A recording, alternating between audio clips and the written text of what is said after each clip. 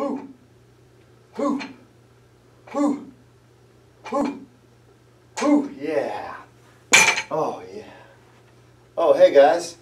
I was just trying to build some big biceps over here. Everyone knows the way to build big arms is to heave as much weight as you possibly can. Hey guys, Coach Royce here to go over the basics. Barbell bicep curls.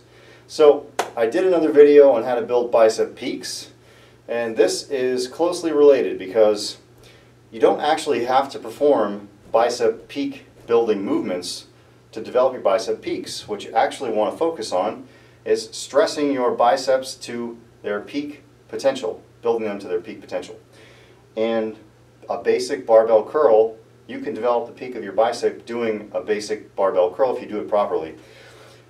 Most commonly what you see in the bicep curl, first of all, people don't even initiate the movement from their biceps. They initiate it with an anterior roll of the shoulder. Shoulder rolls forward, elbow starts at a bend, and then they hinge forward at the shoulder first and then perform only about this much range of motion for the bicep.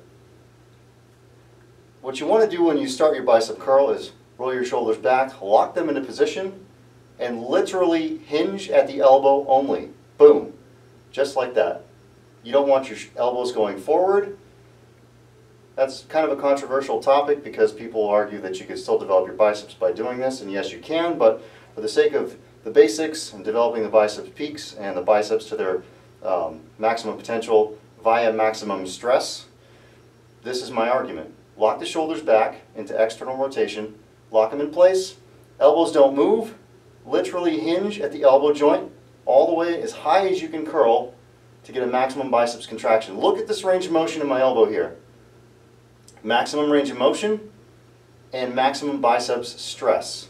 That's the way you make your biceps respond, with stress, not with heavy poundage and not necessarily with different types of movements, even though this can actually work. So guys, shoulders back, lock in position, strict form, and none of this. No hinging at the shoulders. Alright? That's all for today guys. Hope you enjoyed my video on biceps. We'll see you next time.